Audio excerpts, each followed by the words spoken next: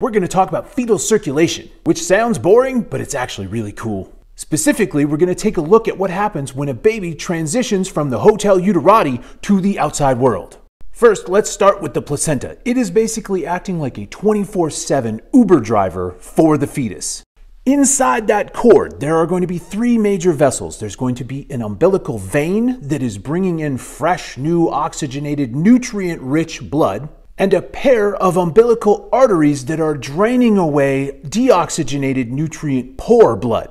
Fun fact, this is all the fetus's blood. The mom and the baby's blood, they never mix. The placenta just brings them really close together so they can exchange things. This system means that the baby does not have to eat anything by mouth, nor use its lungs as long as it is in utero. Despite what a lot of people think, a fetus does actually practice breathing, so it is actually taking practice breaths before it ever touches the air. The thing is it's breathing fluid, and this produces a lot of pressure in the lungs, which is great resistance when you're trying to train up breathing muscles, but lungs that are filled with fluid aren't very good at exchanging oxygen when you enter the world. So step one is all that fluid has to get out of there. Luckily, nature helps a lot with this because there's a muscular sac, the uterus, compressing that infant the whole time, pushing all of that water out of their lungs. If everything proceeds naturally, you also get squeezed through the birth canal, which furthers that process. If things go sideways, you may exit through the sunroof, a C-section, and need some manual stimulation, suctioning, squeezing to get all of that out of there.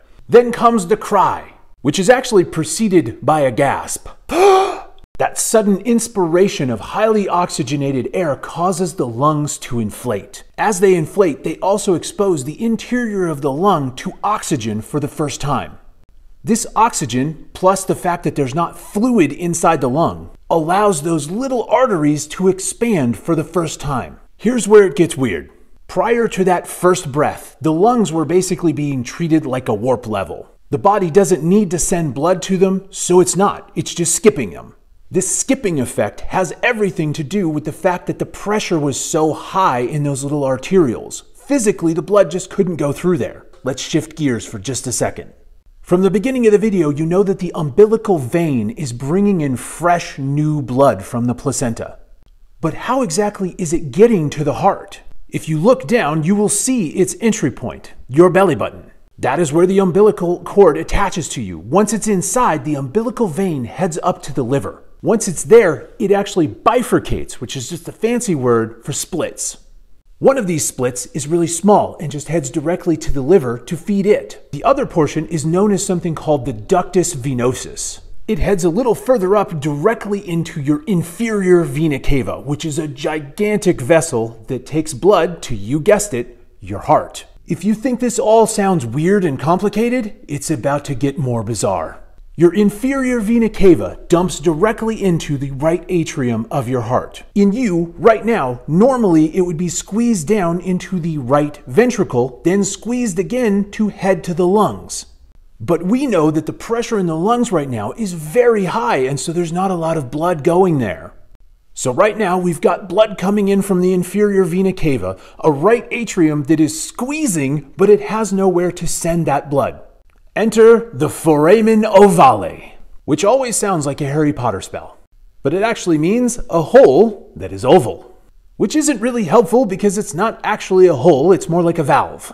In either case, it connects the right atrium of the heart to the left atrium of the heart. So now, when that right atrium squeezes, the majority of that blood is now directed up through that trapdoor. Once it's on the left side, it will be squeezed down into the left ventricle, and then from the left ventricle, out up through the aorta and into the body.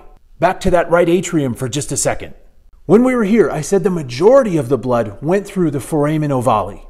But some of it actually gets squeezed down into the right ventricle. From the right ventricle, it still wants to head to the lungs, but again, the pressure is too high before you're born. But not to worry, Mother Nature has installed yet another warp gate. In the pulmonary arteries, just the arteries that are headed toward the lungs, there is a little tunnel known as the Ductus Arteriosus, which just links together the pulmonary arteries and the aorta. So no matter which way that blood that's coming in from the placenta goes, it ends up in the aorta and headed out to the body. But what happens to all of this once a baby takes their first breath? Well, things have to change, and they have to change fast. As soon as the lungs inflate and there's oxygen in the system, the pressure on the right side, the pulmonary side, the side that sends all the blood to the lungs, drops dramatically. This drop in pressure now means that that blood can flow openly to the lungs. But you might also be remembering that there's still a hole in the heart. And this is part of the reason why I said it's not helpful to think of it as a hole. Think of it as a valve or a trap door. See, once the pressure on the right side goes down, the pressure on the left side increases dramatically.